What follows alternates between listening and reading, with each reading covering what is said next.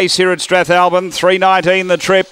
$2 about Dirty Daisy away. Dirty Daisy flew out from the inside. Leads from Jack's Blue Girl, and then came Yesterday, and Victor Tina got shuffled out of it. Up front, Dirty Daisy. After it is Yesterday. It just got a check. Then came Jack's Blue Girl, straightening up. Dirty Daisy in front. It's clear of Yesterday, and Dirty Daisy won it by 2. Second, Yesterday. Third, Victor Tina getting home hard at the end, and then Jack's Blue Girl. The time here is around 18:50. After the running of race number 5.